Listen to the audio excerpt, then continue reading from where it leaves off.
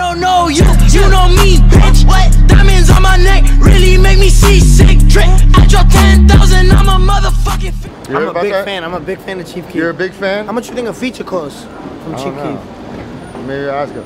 You know, you guys had some back and forth on Twitter and, you know, Instagram and stuff. You know, my it's account, all good though? Yeah, my account be getting hacked and shit, but I'm a big fan. Oh, your account was hacked? 22. Oh, so you're a fan?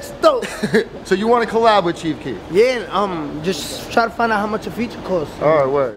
Siemane ziomale, z tej strony Osama Blanta i witam was w kolejnym materiale na moim kanale.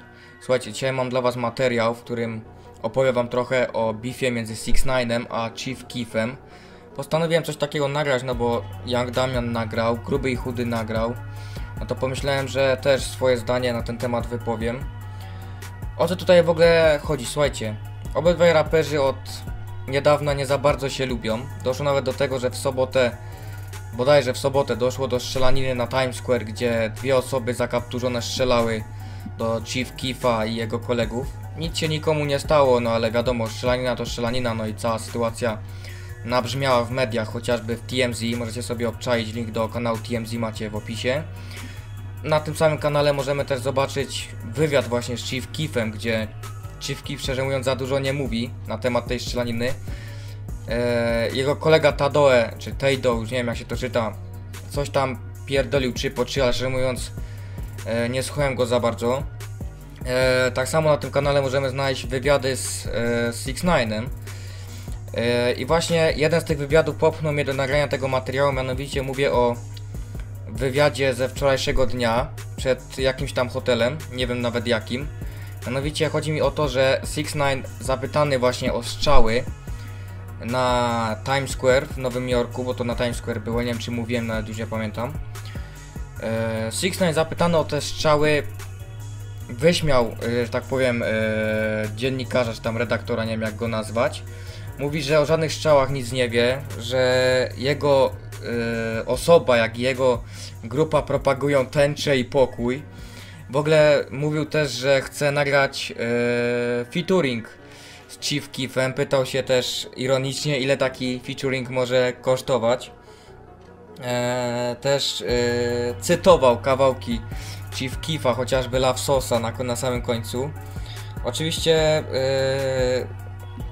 debil zobaczy, że cały ten wywiad ze strony 6IX9a był po prostu zwykłym trollem.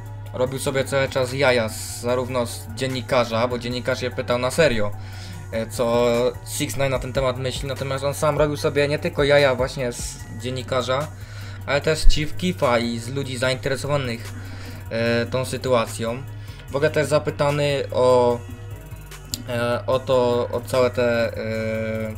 cały ten beef na Instagramie i na innych mediach społecznościowych. Powiedział, że ktoś mu zhakował konta i że on w ogóle z tym nie ma nic wspólnego.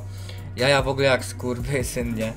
Także słuchajcie, ciekawa sytuacja nam się robi właśnie między tymi dwoma raperami. Tak jak chłopaki przedstawili tą sytuację. Gang Chief Keefa to nie są ludzie, z którymi można sobie tak pogrywać bez konsekwencji. Young Damian bodajże przytoczył postać jednego tam no-name'owego rapera, który tam zdisował właśnie Chief Keefa i GBE, po czym jadąc sobie na rowerze bodajże dostał kulkę w łeb. No to także na tym przykładzie możemy zauważyć, że z GBE, z Chief Keefem i w ogóle z jego kolegami nie ma co w ogóle zadzierać, natomiast 6IX9 ewidentnie ma to w dupie i mówił tam nawet w jednym z wywiadów, też chyba na TMZ możemy ten wywiad zobaczyć. Mówił, że minie jakiś tam czas, tam 1 dzień, 2 dni, 2 tygodnie, pół roku, rok i jemu nic się nie stanie ze strony GBE, czyli że oni mu nic nie zrobią. No słuchajcie, nie jestem taki pewny, czy oni mu nic nie zrobią, no bo wiadomo, 6IX9 skacze, ale kiedyś może pałkę przegiąć, Chief Keef nie wytrzyma.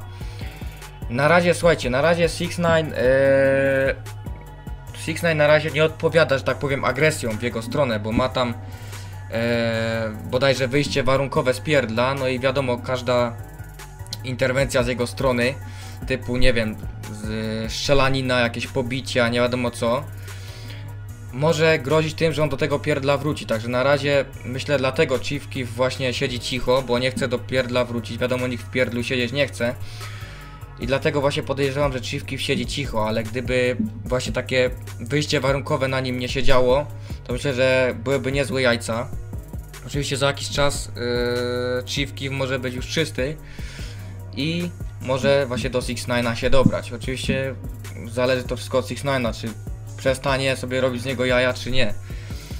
Ostatni właśnie wywiad na TMZ mnie nieźle rozpierdolił, to właśnie mówię cały czas o tym samym, gdzie 6IX9INE cały czas sobie robił jaja z Chief Keefa. Najpierw go tam właśnie disuje, a potem mówi, że chce z nim nagrać kolabo, także wiecie o co chodzi. Zresztą wypowiedzcie się sami, co wy o tym myślicie w komentarzach, bo jestem bardzo ciekawy. Możecie zostawić łapkę w górę, wpadnijcie oczywiście do Young Damiana, któremu bardzo dziękuję za ostatnią promocję pod swoim materiałem, bo wbiło mi aż 600 osób od niego. Czy ile osób wbiło, to nie wiem, ale wiem, że 600 subskrypcji mi przybyło, także dzięki wielkie, Damian, za pomoc w promowaniu mojego kanału. Oczywiście wpadnijcie też do Young Damiana, jeśli go nie znacie, ale wątpię. Wpadnijcie też na inne kanały z rapem amerykańskim, chociażby na kanał Grubego i Chudego, bo oni też właśnie tą sytuację bardzo fajnie nakreślili. Wpadnijcie na Discorda, gdzie jestem właśnie z Young Damianem. Wpadnijcie na mojego Instagrama, na grupkę, jeśli możecie promować.